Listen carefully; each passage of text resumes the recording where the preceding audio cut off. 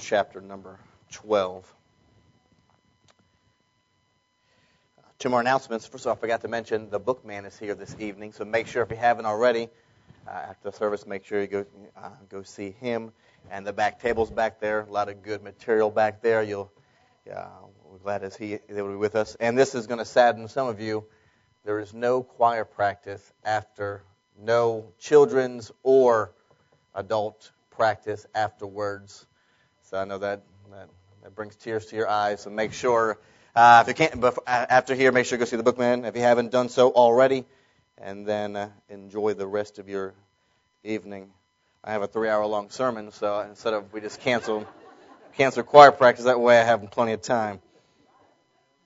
Now I'm afraid after about so long you'll walk out anyways. All right. See Hebrews chapter number 12. I'm trying to see if I can hopefully be a help to you this evening. Try to get this across to you. Hebrews chapter number 12 and verse number 1. The Bible says this: Wherefore, seeing we also are compassed about with so great a cloud of witnesses, let us lay aside every weight and the sin which does so easily beset us, and let us run with patience the race that is set before us, looking unto Jesus, the author and finisher of our faith, who for the joy that was set before him endured the cross, despising the shame, and is set down at the right hand of the throne of God. The Bible talks about, of course, we liken the Christian life, Paul does on several occasions, to a race. And when we get saved, we begin that race, but it's not like the typical race that we're used to. This race that God has put us on, we're not racing against an opponent, if you will. We're not competing with our fellow brothers or sisters in Christ to see who can get farther along in this race than somebody else. This race that we're on we're against ourselves. Now, if we during this race, if we don't get as far as long as we should have or could have, then that is because of us. Now, if we fall down, it's up to us to pick ourselves back up. But sometimes we get sidetracked and we compete where we look to Christians maybe who've been saved for a long period of time, and we wonder why we're not as far along as we should be, or we look to others who we think should be farther along in their journey. But God said this race that we're on is for us. But this race, a lot of times there's things that trip us up along the way. And the Bible says here, we see in Hebrews 12, it talks about, of course, we know about the besetting sin. And it talks about also laying aside weights. I believe we all want to be used of God. We would like to do something great for God. We like God to use us to do something in our lives. We want our lives to be meaningful. When we come to the end of our life, like Paul did, and he says, "No, I fought a good fight," and we want to look back in our life and see. And think about all the things we could have done, and we want to look back without having regrets, if you will. But there's many things as we're on this race that are going to try to get us off track, and are going to try to get us off course, if you will. And those things, these sometimes it may be the company we keep, it could be bad habits that we have, whatever it will. It could be maybe an addiction, but there's going to be something that is going to try to get us off the course that we should be on. And I want to just speak to you tonight on just a couple of things that we can do maybe to break the bad habits that we have, because ultimately our goal is to be like Christ. Along this journey, the journey is to be more like Christ as the weeks and days and as the years go past. So we have to make sure there's nothing that interferes with that goal of molding to the image of Christ. So I'm going to give you a couple of things that could help us today. First of all, we need to have this mentality. Now, if God's against it, then so am I. Amos 3:3 tells us this: Can two walk together except they be agreed? We have to decide if we're gonna kick these bad habits, if we're gonna kick the addictions, if we're gonna kick those weights that is talked about in Hebrews, then we're gonna have to say, you know what? And we're going to have to look at the Bible and say, if God's against this, then so am I. Let me give you a couple verses here. Galatians 5:19 through 21 tells us, now the works of the flesh are manifest, which are these: adultery, fornication, uncleanness, lasciviousness, idolatry, witchcraft, hatred, variance, emulations, wrath, strife, seditions, heresies, envyings, murders, drunkenness, revelings, and such like, of the which I tell you before, as I have also told you in times past, that they which do such things shall not inherit the kingdom of heaven. And we read in Proverbs chapter number 6, starting in verse number 16, it says, these 6 things doth the Lord hate. Now, when we read that, there should be a kind of a red flag that goes off. Now, if God starts off the verse, these 6 things do I hate, and it goes on, yea, 7 things are abomination, these are probably, if I had to guess, these are probably things that we should steer away from. And God is, there's times in the Bible, God is very clear on what He expects us to do and not to do. So as we read these, we should take heed, take warning to them. But it says, verse number 17, a proud look, a lying tongue, and hands that shed innocent blood, a heart that devises wicked imaginations, feet that be swift in running to mischief, a false witness that speaketh lies, and he that soweth discord among brethren. Now, if we're gonna say we're against it, we have to know what God calls a sin. We have to call a sin. What God calls an abomination, I have to call an abomination. What God says is right, I have to say is right. What God says is wrong, I have to say it's wrong. Exodus 32:26 says, then Moses stood in the gate of the camp and said, who is on the Lord's side? Let him come unto me. And on the sons of Levi gathered themselves together unto him. Matthew 12, verse number 30, and Luke 11:23 say about the same thing. He that is not with me is against me. Now we have to decide in this on this race, on this journey that we're on. If we're gonna stay on the right path, we're gonna decide whose side are we on. And we're during our Christian life, we're gonna have to take sides. The world and maybe other people are going to try to tell us, are going to try to switch sides, so to speak. They're going to try to persuade us differently than what we've been taught and what the Bible says. They're going to try to persuade us one way or another. But we have to, like Daniel in Daniel 1:8, it says Daniel purposed in his heart. That's the same way it talks about, or Daniel settles in his heart. He, almost like a court case, when a judge makes a ruling, when he makes his final decision, that is the law, that is the ruling, and that's in the books, and nothing can change that. And we have to decide, what I've been taught, what the Bible teaches, nothing can change that. And I'm not going to let the news tell me what's a sin, what's not a sin. I'm not going to let other people tell me what is right and what's wrong. I'm letting other people tell me what is acceptable. I'm going to let God do that for me. I'm going to let the Bible tell me what is appropriate and what is right and what is wrong. The Bible, one of the purposes of the Bible is to teach us what is right and what is not right and how to stay right. And our job it's not the Bible's responsibility or God's responsibility to conform to our way of thinking. Too many people they're looking for a church and a Bible that fits what they want and fits what their needs and fits and molds around to their way of thinking. Instead of looking at the Bible, looking at what God says and say, okay, God, this is right and this is wrong. God, I'm not going to conform to your way of thinking. I'm not going to allow other people to steer me either direction.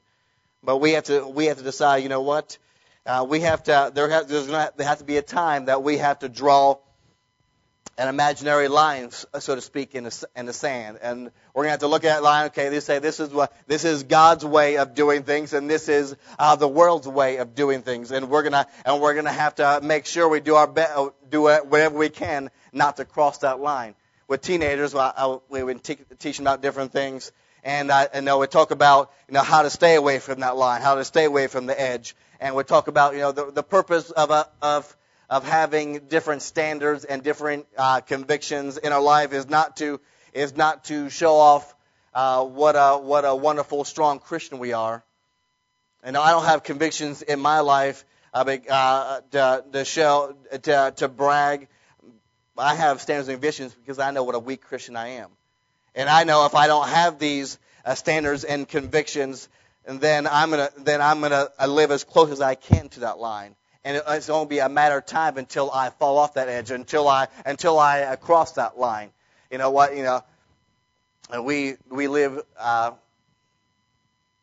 in such a way that we think that we could never do this, we could never commit this. But yet the problem is we live too close to that line. And if we're gonna kick that bad habit, or if we're gonna kick that sin, or we're gonna kick that weight, and then we're gonna have to say, you know what? If God's against us, or this is what God says, then if God is for this, or if God's against us, then so am I. Another thing we have to realize that every sin or every habit, every sin has its origin in our hearts. Every sin has its origin in our hearts. Ephesians 5:11 and 12 tell us this. And have no fellowship with the unfruitful works of darkness, but rather reprove them. For it is a shame even to speak of those things which are done of them in secret. No, if we're not careful, then we could turn on the news. We could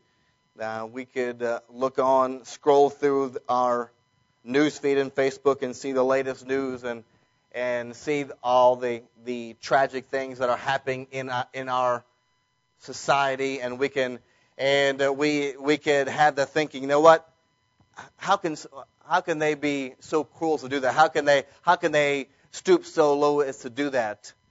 Instead of realizing that but by the grace of God, we're not too far off from being just like they are.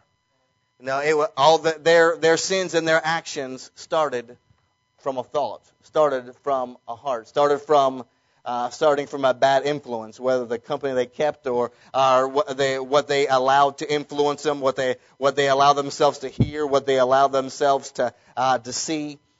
Because the Bible tells us that in Jeremiah 7:9, the heart is deceitful above all things and desperately wicked. Who can know it? Over time, if we're not careful, we can grow accustomed to our sin over time. First it starts out, you know what? I would never do this. Then over time, maybe over influences, we say, you know what? Maybe this is not such a bad idea after all. Look at how our society accepts homosexuality now. It used to be, you know what? We don't want to talk about it. I know this is God's against us. It's an abomination. And now all of a sudden, a few decades later, now all of a sudden, well, it's their choice. I mean, it's their lifestyle. They can. This is not just the world. This is also Christians as well. No, it's their choice. You know what? Maybe this is as long as yes, that I wouldn't agree with it, but as long as I don't think it's wrong if they keep it to themselves, and we go accustomed to those different sins in our life, and we allow those sins and allow those habits to stick around, and we seem to convince ourselves, you know what, I'm not hurting anybody. I'm going to keep this to myself. You know what? As much as I would like to kick this in, as much as I would like to kick this habit, and we look around, we look at everybody else. Even we look around, and everybody else seems to having the same struggles that I am. So maybe this is just the way it was meant to be. Maybe it's just, we talk about generational sins. My family had this problem. My dad, my mom had this problem. So maybe I'm just stuck like this. And we get accustomed to those different things over time. But all the sins that we have, the Bible says in Proverbs 23:7, for as he thinketh in his heart, so is he. And sometimes we begin to look at our past, the things that we used to do, and we look at the wicked things that we've done, and when we begin to think about what we've done and how maybe God can't use us, or we think about things we're missing out on, or things we influence, we allow the devil to work. We allow the devil to stir up desires and and the lust and different things in our hearts. What we think would normally, you know what, that I would never entertain the thought.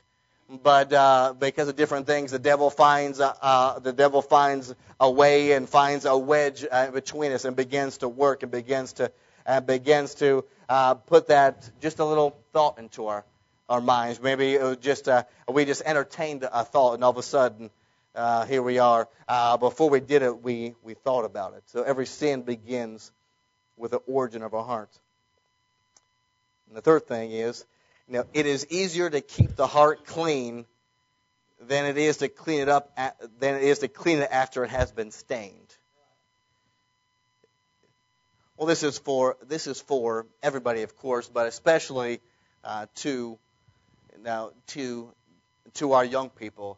If when you're around other teenagers or other kids, whether here or at school, and they begin to talk about different things, and you're thinking to yourself, I have no idea what they're talking about. Whether it's a movie or whether it's the latest thing that teenagers are talking about, whether it's music or just something you never heard of before, be glad you don't know what they're talking about at times. There's nothing wrong with being naive at times. We don't have to know everything. Be thankful that your parents, that your loved one, do their best to shield you from certain things.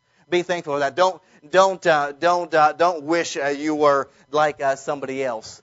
I told this to somebody, but there was a story somebody told about. There was a group of kids in high school, and every morning they would meet for breakfast in the cafeteria. And this was over. They happened to meet at a certain time. This group of kids, and it was on a Monday, and it was after the weekend, and all the kids at the table were talking about all the fun they had. They were talking about all the parties that they went to, and they were bragging about the girls they were with, or they were bragging about the boys they were with, and their immorality and the drugs and all that stuff that they did. And they asked one particular young man, what did you do this weekend? What kind of fun did you have? And he began to tell them, I went to church and I did these different things. And they began to laugh at him, and they began to poke fun of him, and they tried to get underneath his skin. And he made this statement to him. He says, anytime I want, I can be like you are. But he said, you never again can be like I am. Now that's what we have to think about it, and that's what we have to think about. We can't.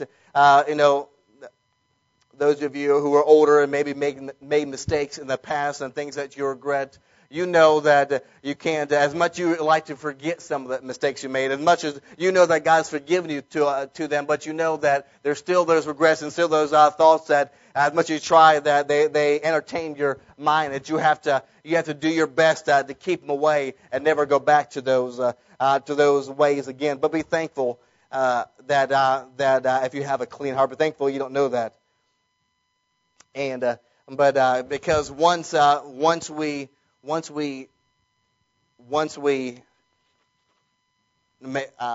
those marks in our life, once we make those mistakes, it is hard to get ourselves clean again. It says in, of course, it talks about in Psalm 51:10, when that's the prayer of David after he committed the sin with Bathsheba, and after he was caught, and this is his prayer to forgiveness with God. And he says in verse number 10, "Create in me a clean heart, O Lord, and renew a right spirit within me."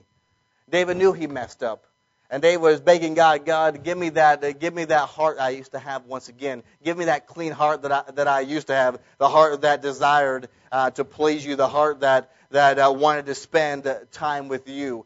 And renew that right spirit with me, because somewhere along the way, whether it be pride or whether whatever it was that got David off track on his race or on his journey, he was asking God, I need what I once had, because he knew how difficult. He knew he needed God's help. He knew he needed that clean heart again, because he wanted to do something for God. He wanted to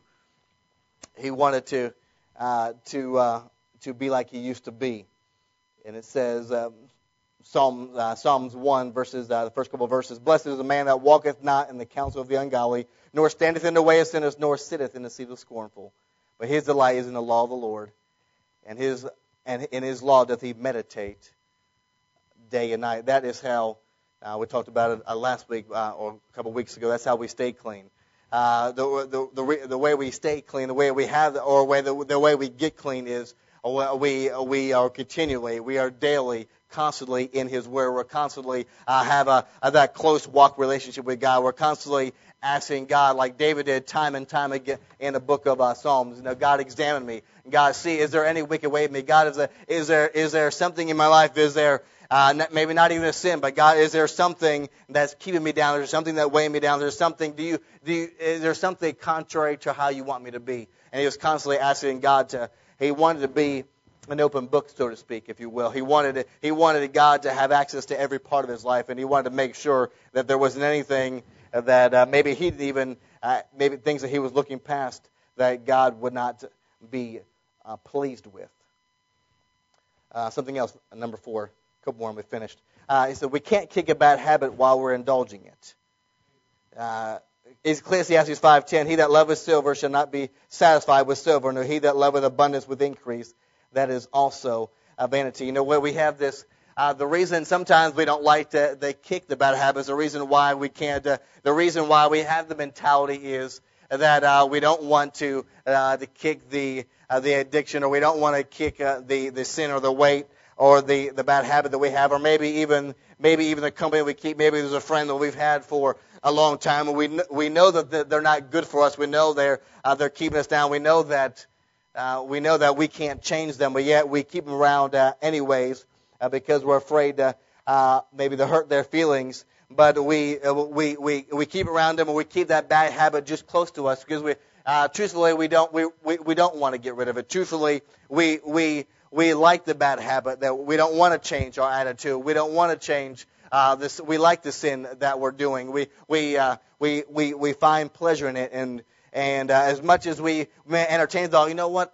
I wonder what it'd be like if I could. No, I would love to get rid of this, but yet we do nothing to put up standards or put up walls, if you will, to try to keep us from the committing, from entertaining that.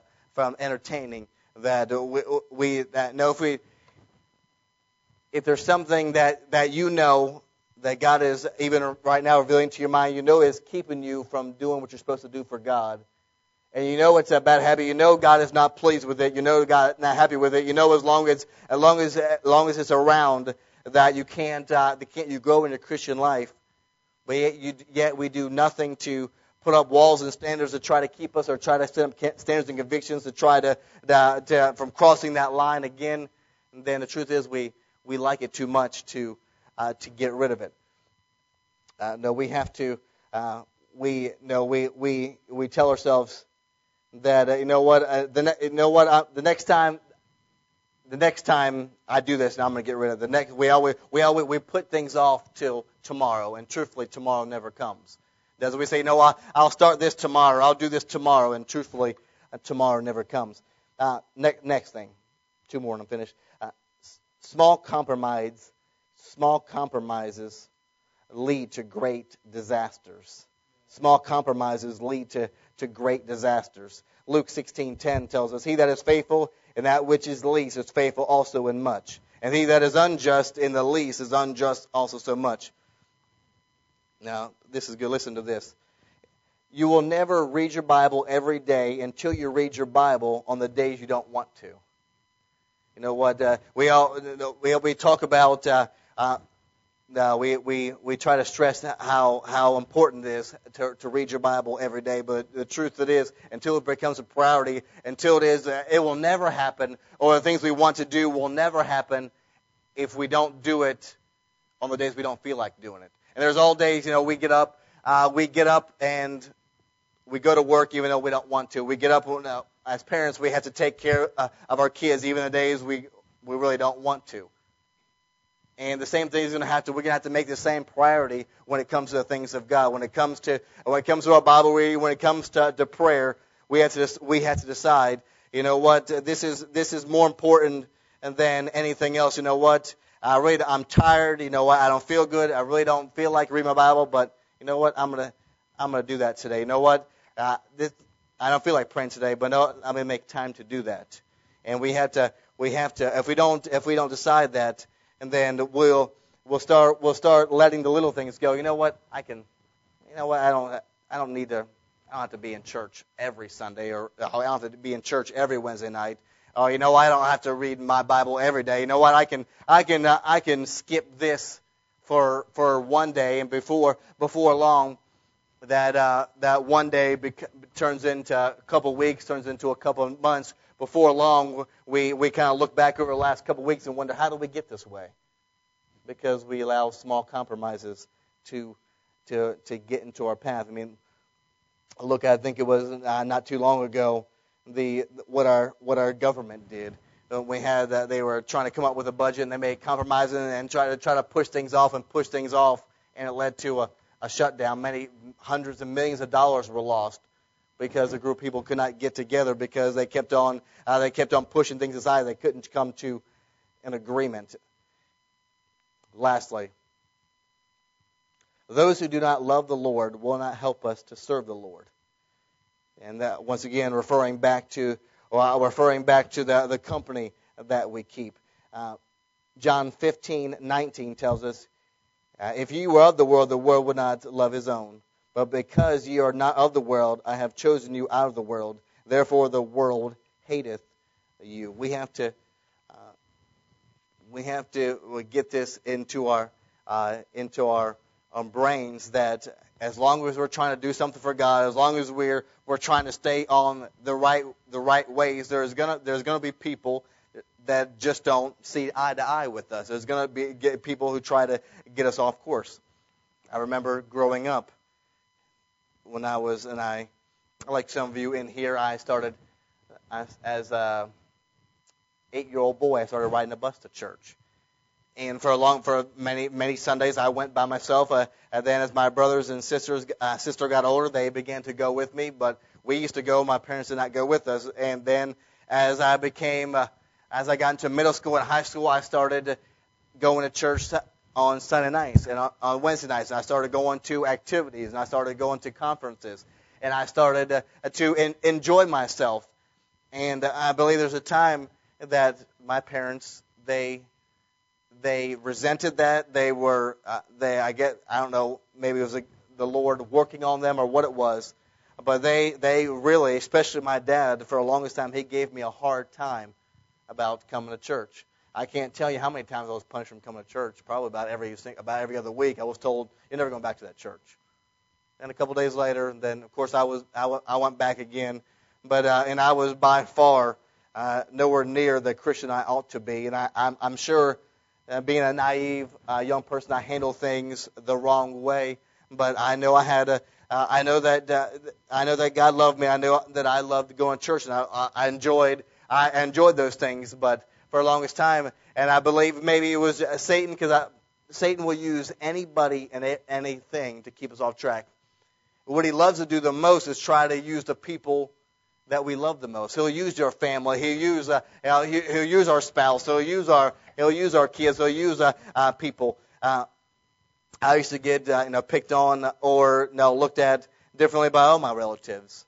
But now when we go home, when I go back to Maryland and different places, and we have family get-togethers every so often around Christmas or different things, now that same family that made fun of me, that thought, that looked at me kind of funny or didn't understand, but now they respect the decisions that I've made, and now they understand why I made what I've made, because I chose. You know what? That I know there's some family that I just can't keep around because their lifestyle doesn't match up with my lifestyle, and I know that the only person who can change them, and I love them, and I witness to them, and I talk to them, but there's some people.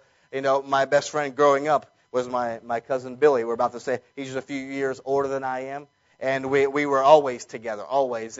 His mom, my aunt, babysat me and my brothers and sisters. We were together constantly. We grew up just about in the same. We were in the same grade. We knew where one was, the other one was bound to be. We played sports together. We did everything. But growing up, when we grew up in church together. His mom used to teach, and I taught for a while in our junior church department. We grew up in church together, but then things began to happen, and as he grew older, he made some decisions, and I made different decisions. And growing up, I knew, and then going off to college and different things, I knew I couldn't spend as much time. I still love them. We're still good friends. We still talk when I go see them. But I just know there's some people that I just can't be around. Some family members I know that I can't be around or friends that I used to have that I can't spend too much time with because those will get me off track. All of us have a race that we're on. There's no question. All of us are maybe have been on our race, on our journey for different periods of time. We're all on different positions. We're all in different ways. But we all have come across from time to time, whether you have in the past, maybe there's some things you've conquered in the past, or maybe you're coming up to one, or maybe right now there's something in there's some obstacle that you know it's your time to cross in order to go a little bit farther in your journey. A couple ways to do that is to decide, you know what, if God's against it, then so am I. And also, we have to realize that every sin has its origin in our hearts. Don't think we're better than anybody else, because the same desires, the same sin that the devil tempted them with is that we down inside of us as well. And remember, it's easier to keep your heart clean than it is to clean it up after it's been stained. You can't kick a habit if you're continually indulging. If you're indulging it, you can't kick it. You're going to have to get rid of it and forsake it. Remember, small compromises lead to great disasters. And those who do not love the Lord will not help you serve the Lord. Maybe it's an examination tonight just to look and say, you know what, and I want to take that next step in my Christian life. I want to go a little step in my journey. Or maybe to make a decision tonight that I'm not going to allow anything to obscure me or get me off path that shouldn't be there. Let's during the invitation, can you come here? Let's bow our head and close our eyes. Heavenly Father, we are thankful for your word and the promises we find therein.